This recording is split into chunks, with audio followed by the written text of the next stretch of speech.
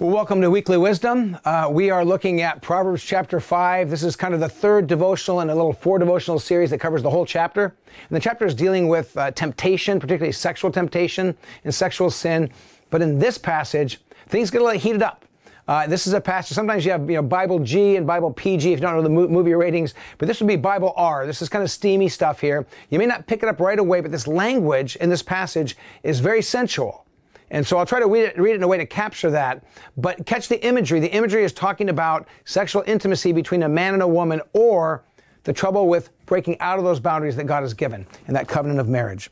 And so listen to these words from Proverbs chapter 5, beginning in verse 15. Drink water from your own cistern. I can translate that. Have romantic connection with your spouse. That's what it's talking about. Drink water from your own cistern, running water from your own well.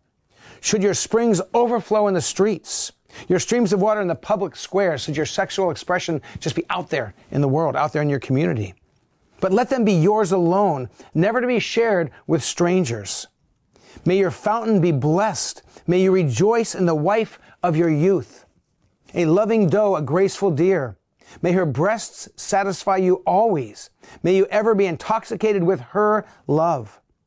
Why, my son, be intoxicated with another man's wife? Why embrace the bosom of a wayward woman?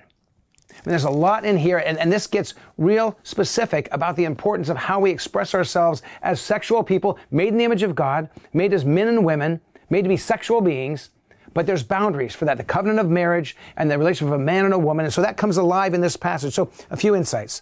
First, just recognize that what's happening here, the picture of water in this passage is a picture of sexual intimacy. So it says, don't let your springs flow everywhere. Our culture says anything goes. Promiscuity is fine. But there's a warning here that your sexual intimacy and expression shouldn't be flowing out open in the streets anywhere you go, but reserved for a very specific place. May they be yours alone. May that expression of sexual intimacy be between the man and a woman who stood before God and family and friends and made that covenant relationship.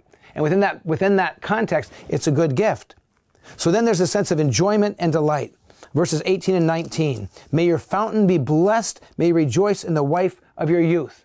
This is a celebration of married sex, of married intimacy, of the gift that God has given. And in that context, may you be blessed. May you enjoy it. May your fountain be blessed. May you rejoice. May you enjoy each other's bodies. I won't get any more graphic than that, but the picture is a beautiful picture of the good gift of our sexuality.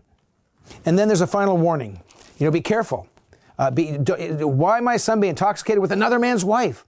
Why embrace the bosom of a wayward woman? And yet again, that temptation is there. There's that enticement to enjoy whatever we want to enjoy. But God says a good life, a full life, is a life lived within His boundaries given by His Word. And God's Word does not steal joy. God's truth gives joy when we understand what it means and when we live it out.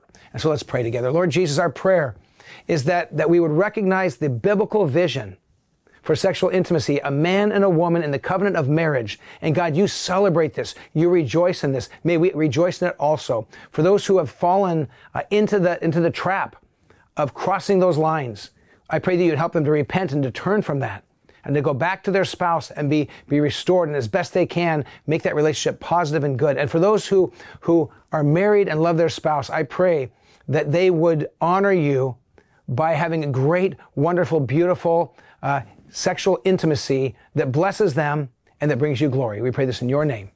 Amen. Well, blessings on you. Have a great day. If you're part of a church, go to your church this weekend. Be part of that community of faith. Pray there, give there, support there, serve there, worship there. If you're part of Shoreline, do the same. 9 o'clock, 11 on Sunday mornings. Have a great day.